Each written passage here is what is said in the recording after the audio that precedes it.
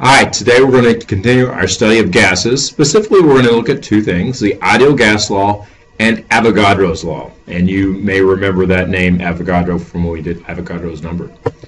The ideal gas equation. What is an ideal gas? It's really a hypothetical gas whose pressure, volume, temperature, and behavior is completely described by the ideal gas equation. You're like, what is an ideal gas equation? This is it. PV equals nRT. So the only thing you probably don't recognize here that we haven't covered is R. R is called the universal or the ideal gas constant. The value of R depends on the pressure, the volume, temperature, and the number of moles. But it is a constant, and it's usually, and we will use it throughout the problems, and I will always give you this value as well. So for an ideal gas, it does not always accurately describe a gas. Ideal gases usually exist when things are approximately at 1 atmosphere and 0 degrees Celsius. We know those conditions do not exist. But we'll use that to describe gases in many situations. So the ideal gas law, let's do a problem here. What is a pressure exerted by 0.622 moles of nitrogen gas at 2 liters in a vessel at 100 degrees Celsius? Well, the equation we're going to use for this is PV equals nRT.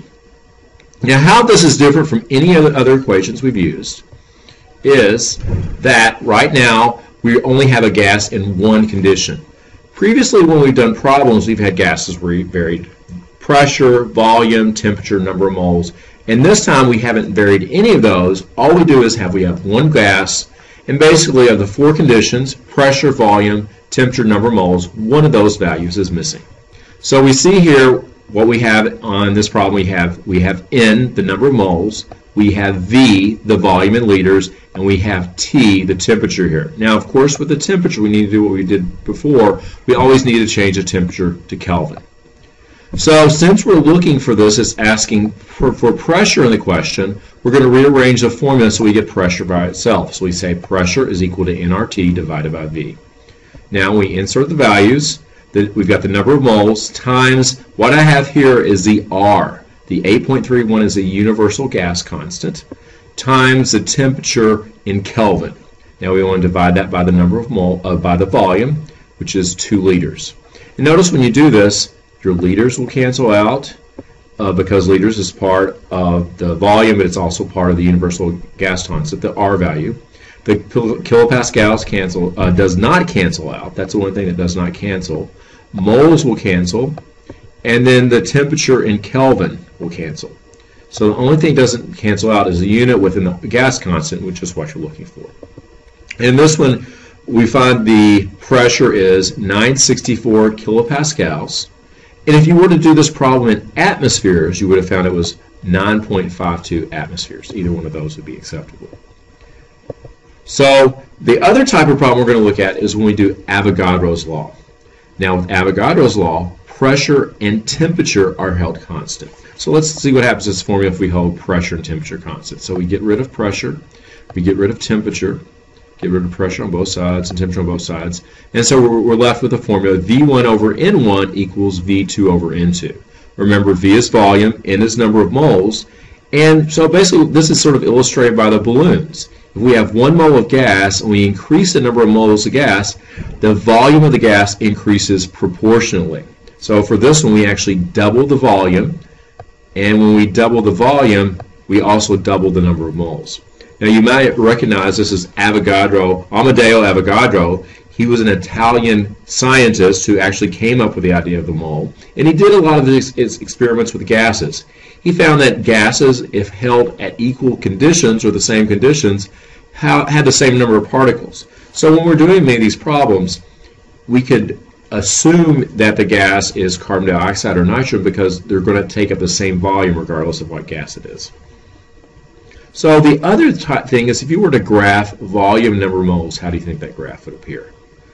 And this is what we see. Avogadro's law, if you were to graph these, there is what we call a direct relationship. As we increase the number of moles, the volume increases proportionally. So you can see here in the graph, they doubled the number of moles and the volume doubled as well. So that's what we call a direct relationship. So the question is, here's a question with Avogadro's law.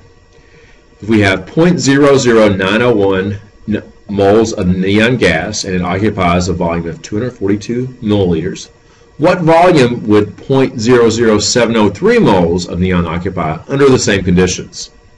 So for this, we're using a form of we're going to get rid of this. We know that pressure is held constant, so we don't need that. We know temperature is held constant. So basically, we're going to have V1 over N1, and once again, pressure is not used and temperature is not used. So we get rid of both those, and then we have V1 over N1 is equal to V2 over N2. And so if we rearrange this equation, we'll say V2, which is what we're looking for, we're trying to find the volume, is equal to V1 times N2 divided by N1. Now we just need to insert our values. And so we end up saying 242 milliliters times the initial number of moles, which is 0.00703, divided by the initial number of moles, which is 0.00901 moles. The number of moles cancel. And when you multiply those out and divide, you get the final answer of 189 milliliters.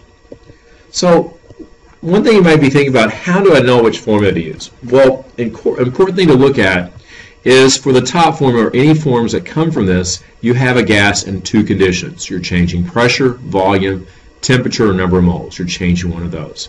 Down here to the Avogadros law that we've studied today, there's really only one condition. Pressure, volume, temperature, number of moles have not changed. You've not increased or decreased the pressure, increased or decreased the volume, added, taken away number of moles, and it's not been heated up or cooled down. So there's only one condition. So if you have a gas under one condition, and in the Avogadros law, 3 of the 4 variables should be given, or you have a gas under 2 conditions, you have the one form of the gas law which is written above.